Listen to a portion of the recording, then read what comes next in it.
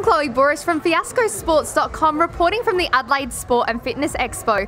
I'm backstage at the ANB Female Spectacular with David Salamon, ANBSA's President. Now, David, what makes ANB different to every other federation?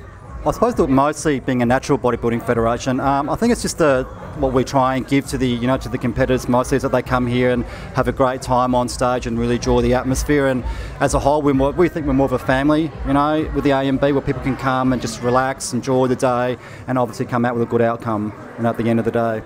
And obviously being, a natural bodybuilding federation as well, yeah. And what's it been like to be part of the very first Adelaide Sport and Fitness Expo? Huge. It's been a demanding one to get the comp up and running for this week, but an enjoyable one at the same time. And just today being part of it's great. Seeing all the competitors coming off, talking about the show and getting a lot of their responses and their feedback has been really, really good.